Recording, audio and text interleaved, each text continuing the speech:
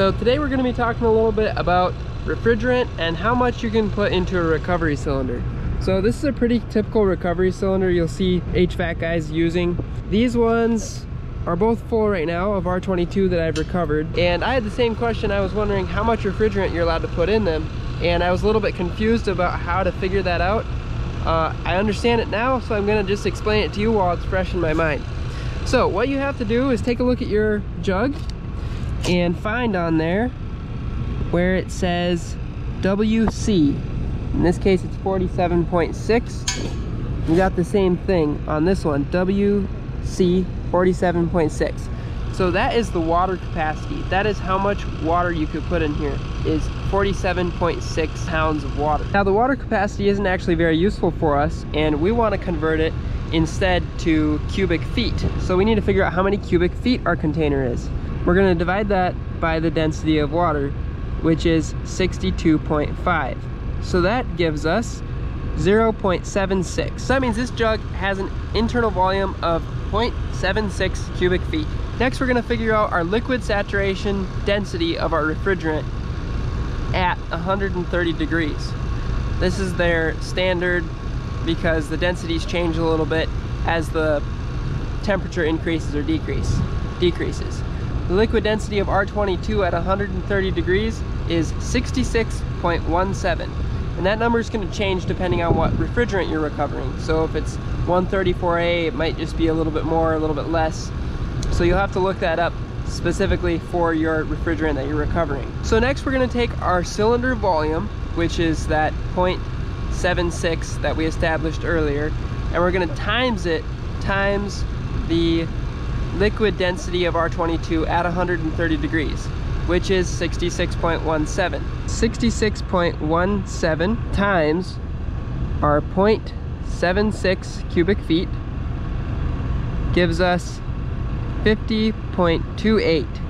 So now we're going to take that times 0.80, because we're only allowed to fill these jugs to 80% of their capacity.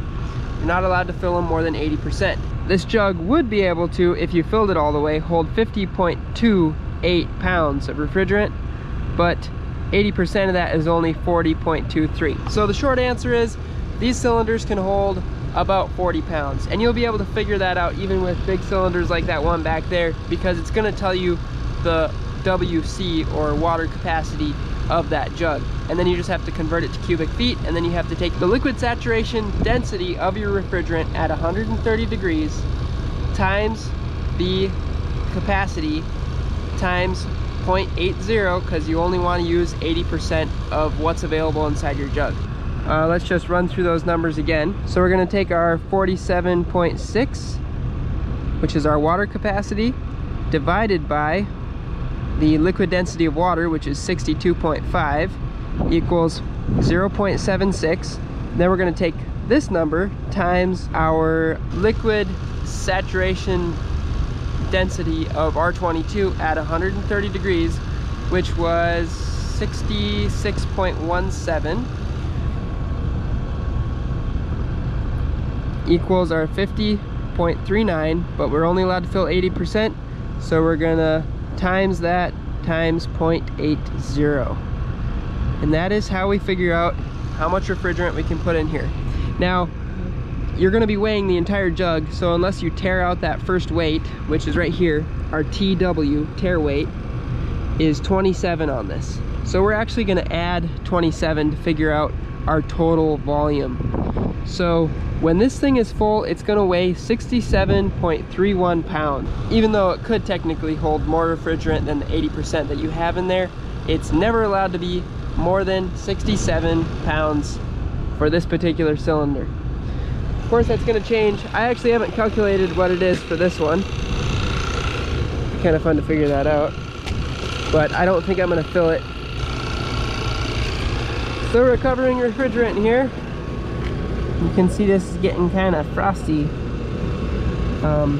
Obviously this wouldn't happen unless the crankcase heater was off, which the snappy electrician was here and he disconnected the power, so that's why we have refrigerant sitting in the compressor.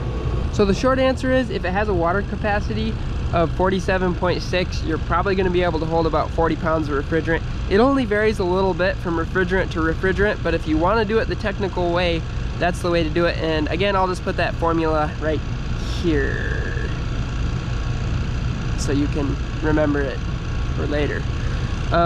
Anyway, hope that you found this video helpful, and good luck recovering refrigerant. I assume that's why you'd be watching this, unless you're weird and you just like this sort of content. Anyway, hope that you enjoyed. Talk to you later.